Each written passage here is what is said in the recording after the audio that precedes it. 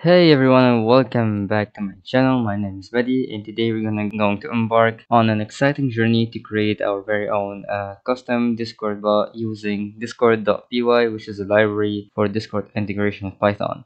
This bot is going to be tons of fun. We will make it respond to the messages, react to the messages, and a lot of cool features on the way. So let's start. First of all, you're gonna head over to discord.com/developers/applications or simply Google the Discord developer portal. And you're gonna go over here on new application and you're gonna create a new application. You can call it whatever you want. I will just call it YouTube bot. First of all, we need to go over the bot settings. They are pretty understandable, but things we need to have enabled are these options here. These intents will be used later on, so make sure to have them. One thing we need is the token, which is used to log in the bot, use the bot, etc, etc. So when you create a bot, you can only get the token by resetting the token once you make the bot. So what you have to do is press on the reset token button. Let's do it. Then press on copy. Then you can save it anywhere else. One thing I forgot to mention, don't share your bot token with anyone else. Anyone with access to your bot token can potentially control your bot. This means you can use your bot to join servers, send messages, and perform malicious actions that could harm your account or maybe get you banned. If your bot tokens falls in the wrong hands, it can be abused. It will be abused. So please just don't give your bot the token to anyone. After that, we have our bot set up. We need to add our bot to our server. So we go to auth URL generator and we gonna give our bot application commands. We're gonna make our bot administrator. Now we're gonna copy this, open new tab and just paste it and go to server. Now as you can see, the bot is offline. How do we make the bot online? First of all, what we will need for this video will be Visual Studio Code, and you will need Python. If you don't know how to download Python, you can search for Python, download, and press on the download button and go over with the download. Now, one thing in the download, you need to add Python to the system path. It will be shown as an option. So after you do that, you can go back and open your CMD, type in Python dash dash version, and here it says Python 3.10.2. Now let's start off with having our Visual Studio Code here. I'm gonna create a new folder. I'm gonna call it Python bot tutorial, and all you have to do is drag and drop this folder here. So as you can see here, we have an empty folder. Let's start adding files. First file will be the core.py, which is the main file we're gonna start our bot on. Now we're gonna create a new file and I'm gonna call it the apis.py. That will have all of our credentials and token, etc. So let's just add in our token here. I will be adding up my token here. You just copy and paste it right here. First of all, we're gonna create a new terminal and type in here pip install discord.py and wait for that to be done. Since it's done, let's close this up.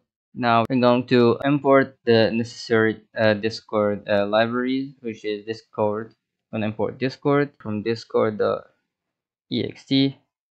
We're gonna import commands. Now as for the token, we need to grab our token. So we're gonna go from APIs import everything. We're gonna import every single variable inside of the APIs file. We're gonna go over creating our bot. Now let's add in our intents that we choose in our developer portal. Intent equals discord.intents all. Now we're gonna pass in a new variable. It's gonna be commands dot but I'm gonna pass in command prefix as parameter and intents equals intents as parameter. Now we're gonna create an event which will be bot the event is async def on ready. This event will start when the bot is ready, when the bot just started. I'm gonna print in let's go f string logged in as the bot dot user dot name. All we have to do now is bot.run and with the token that we called it token in our APIs. Now start the bot, as simple as that. as we can hear, log in. And here we go, logged in as YouTube bot.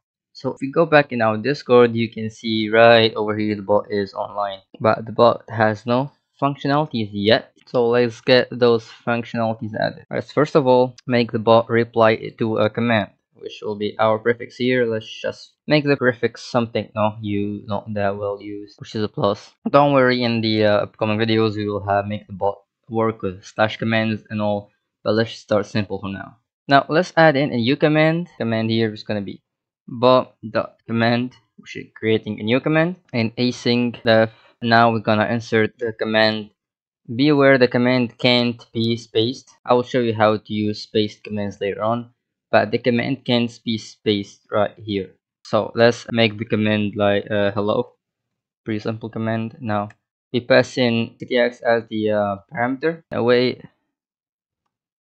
ctx send an f string. We're gonna say hello, and whoever did the command, which will be the context and the author, and we're gonna mention the author. I typed that wrong. And that's it.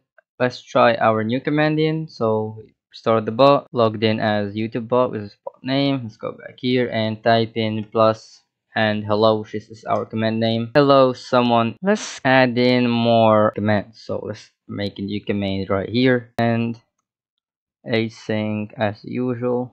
Async dev, call it react. Let's make the bot react to our message. Away ctx.send. I'm feeling excited. Away to the same message add reaction. We'll just add data. There we go. Okay, let's try our command really quick. Go back over here and we'll put in react. Here we go. It reacted to our message here, as you can see, and it's saying I'm feeling excited. Now let's go on the other type of commands. We create a new event. We're gonna new event is gonna async def. The events name are already on member join on message we'll be using right now. These are default. You can change the name of those. You can only change the name of the commands. So let's just pass in message. We're gonna get the message that the user sent. So we're gonna bypass the bot mistaking his message for someone else's message. Quick fix will be if the message author, if the whoever sent the message is the bot itself, bot.user, this has to be double equals, we just return. That's it, as simple as that. So now we're gonna make the bot reply someone's message if the message contains a word. For example, I am a man, for example, is in the message content don't lower. It's case sensitive. So we're gonna message.channel send. Okay, as simple as that. Away process commands message. Now we're gonna start. Well, this look for if I'm a man isn't any message. So let's just go back to our Discord and type in I am a man. As you can see, it's gonna say okay. This will work whatever we put in here is gonna really say I am a man. When I say I'm a man, whatever I want, I can do like this. I am a man, and like this, it will still work. Now, if for example, if you want it to be strictly to one word, if you want some sort of a command like this, for example, help second, just an example. If the message equals exactly that, you're gonna pass in help. Let's really quick restart the bot. Help second. Here we go. It says help.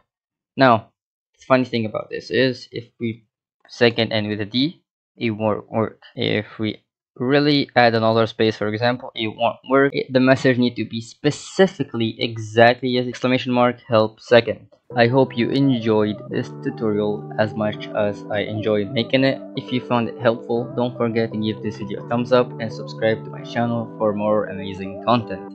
If you have any questions or need further assistance, leave a comment below and I'll be happy to help. Have a fantastic time with your new Discord bot, and I'll see you in the next video. Happy coding!